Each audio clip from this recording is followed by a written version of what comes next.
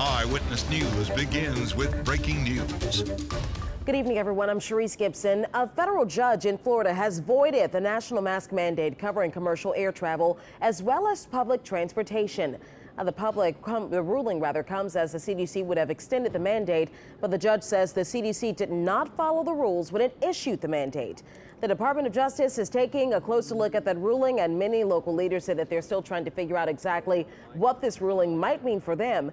Sam Winstrom joining us live now from Armstrong International Airport with a little bit more. Sam.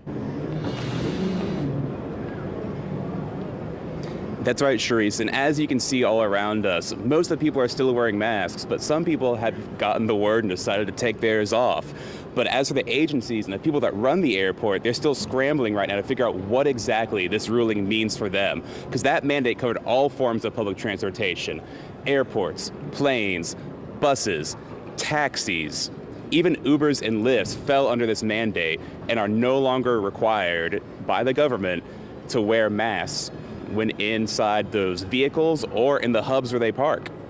So that mandate was recently extended by the CDC, who said they wanted extra time to study the BA.2 variant of COVID-19. It was set to expire in just about 2 weeks on May 3rd.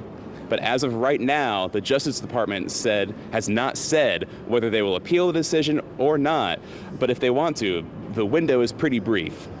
So we've reached out to the RTA and airport officials for clarification on what this means for them, and we'll let you know as soon as we hear back. But for now, reporting live from MSY Airport, Sam Winstrom, Eyewitness News. All right, Sam, thank you for that update. We'll have continuing coverage of the ongoing changes to COVID protocols. Just look for any updates on our website, our free smartphone app, as well as our social media pages.